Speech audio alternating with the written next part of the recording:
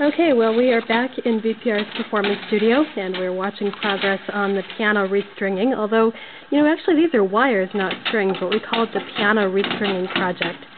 And what we're seeing right now are the old wires inside the piano being removed. Is that right, Allan? That's right. Yeah.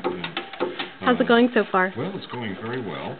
And I just was on the phone with Yamaha, making sure that the stringing scale on this piano was indeed the scale that was intended on this instrument. What is a stringing scale? Stringing scale is a selection of the sizes of the strings. For instance, these strings that are down here are different from the size or diameter of the strings up here. These strings are also much shorter. So that whole assembly of strings from the lowest to the highest is what we call the scale.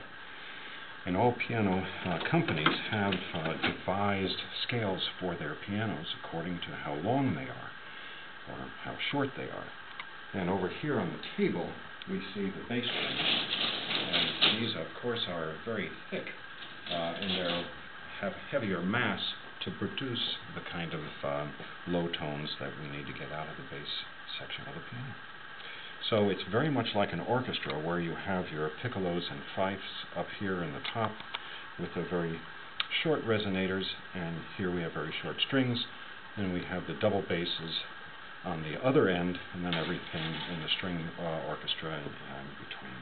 So you call the piano company Yamaha? Mm-hmm. And so I wanted to make sure that the scale that was on this piano was the original, because I never want to assume, because it may have had some work done to it in replacing strings, and I just want to make sure that I have the original scale that was intended for this instrument.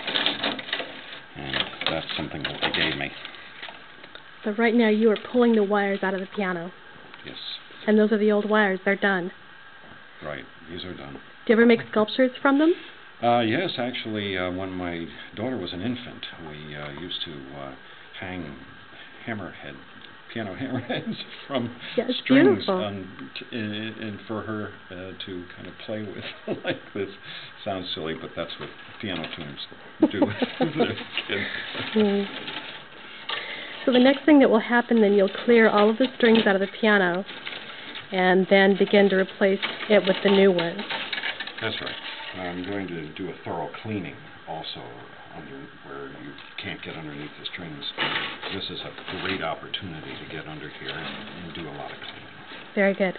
Okay, well, we will catch up with you on the other side of this project. Okay. Thanks, Allan.